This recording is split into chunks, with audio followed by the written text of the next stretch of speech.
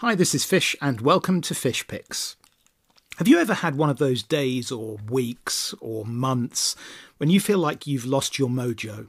Not only are you not progressing, but locks that you opened easily in the past suddenly seem impossible. Today we'll be looking at the phenomenon of the Locksport slump and how to get out of it again.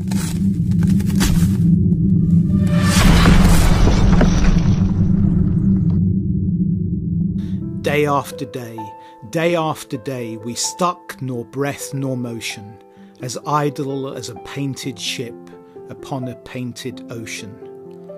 That's a stanza from one of my favourite poems, The Rime of the Ancient Mariner by S.T. Coleridge.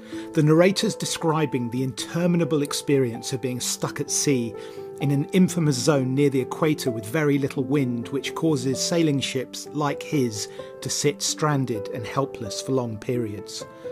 That experience of stasis can be so depressing and spirit-sapping that the name of that area became synonymous with the feeling of a lack of energy or progression, and we still use it today. We talk about being stuck in the doldrums. But you don't have to be at sea to have that experience. Most Locksport enthusiasts will tell you that there are certain times when, without warning or explanation, they'll suddenly lose their touch, and the harder they try to get back on track, the worse things become. They are adrift and it makes no sense. They don't feel that they're doing anything different. They're using the same tools, the same techniques, perhaps even picking the same locks, but they've suddenly had their access all areas pass revoked. The first time this happens, it can be really off-putting. You may have been picking for a few weeks, riding high on the initial wins and making the kind of fast progress that tends to come with any new hobby, and then suddenly it all fizzles out. Some newcomers even lose heart and decide that Locksport's clearly not for them. They put their kit on eBay and walk away without realising that we've all gone through similar phases. The good news is that this is a well-recognised phenomenon and it's temporary. In fact, it usually precedes a leap in skill and development. Anders Ericsson, the researcher responsible for the famed 10,000-hour rule, which posits that it takes on average 10,000 hours of deliberate practice to master a complex skill, writes in his book Peak that when you first start learning something new, it's normal to see rapid or at least steady improvement. And when that improvement stops, it's natural to believe you've hit some sort of implacable limit. While the 10,000-hour rule has since been found to be somewhat simplistic, it is useful to reflect on the idea that skills progression isn't linear, but punctuated by a series of growth spurts and plateaus, where we consolidate what we've learned before being ready to make the next leap forwards. At times, this will also involve periods when we feel as if we're stalled or even regressing, but this too is part of the learning journey. There's always a balance to be had between challenging ourselves to progress and not going so hard at it that we stop enjoying ourselves along the way. So, if you do find yourself in the doldrums, here are 5 strategies that you could try.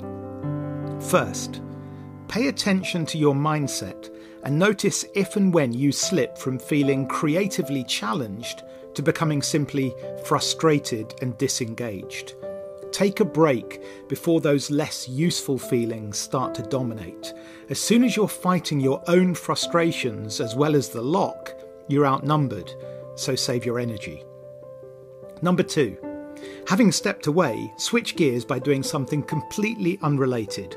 Walk the dog, make some origami, do a crossword. This will allow you to emotionally and psychologically reset. 3.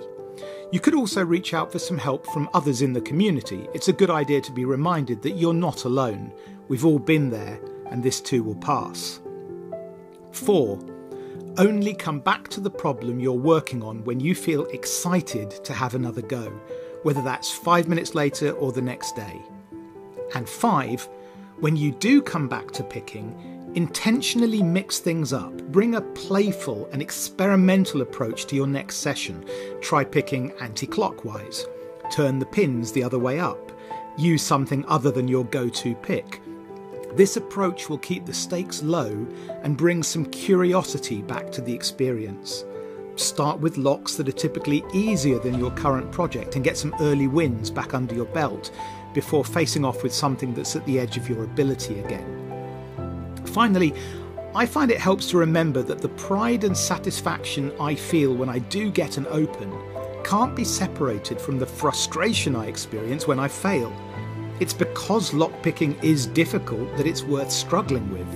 After all, you could always use a key if you wanted guaranteed success, but where would be the fun in that? The Stoic philosophers had a phrase, amor fati, which means we should strive to love our fate, however difficult it might seem at times. If we commit to embrace it all, whatever the picking session might bring, then it can help to reframe those failures as feedback instead. So, if you find yourself in the doldrums, enjoy a little rest, do some ship repairs and have a little faith, then hoist the sails and wait for the wind to come again. Thanks for listening. Hit the like button if you think I've earned it, and until next time, take good care.